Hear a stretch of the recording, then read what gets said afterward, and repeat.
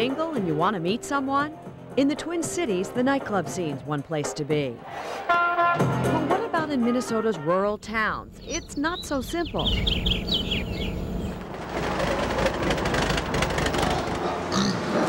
Take the tiny farming town of Herman, with no stoplight and a one-block main street, population 485. No nightclub here. There's a bank, 2 cafes, and a drugstore, but it's even worse than that. There's 78 bachelors and not enough single women, so I guess this is a place to be, huh? This is a men-only restaurant. Step into the Prairie Cafe and the cracks start immediately. Yeah, I don't know what our problem is. We need women, I guess, out here. Are you girls single, by the way? She is. Okay. I'd like to introduce you to Steve Nelson here. Yeah. Steve's one of the so-called 78 on what's fast becoming a legendary list of bachelors. You're never going to hear the end of this, huh? No, never. 36-year-old single farmer Dan Ellison started this frenzy that's now got the whole town talking. We're gonna try to stimulate it because this is worthwhile doing. From the local newspaper editor to create opportunities for those educated, ambitious, and active women. To an economic development chief. Innovative.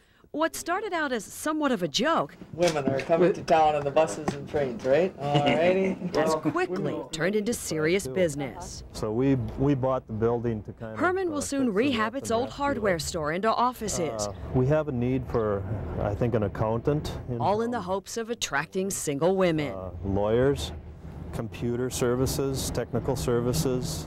Most of my classmates have all moved away. 25-year-old Michelle Corey is one of the few single women left. They don't even really talk about staying in Herman. It's just like, well, where am I going to live after I graduate from high school and then college? And here's further proof. So how many of you plan on staying here? Young ladies only?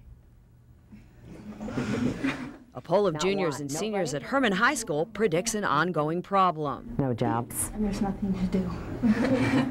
You basically have your nursing homes or a hospital.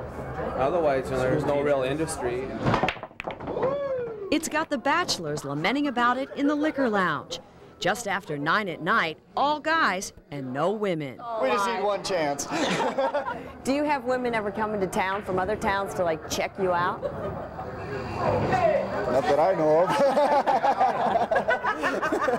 of. Still single. I'm looking for young gentlemen for correspondence and possible marriage, young men between... For Herman, all the attention is paying off. Pleasingly plump 19-year-old woman. Women are writing and calling from everywhere in search of love.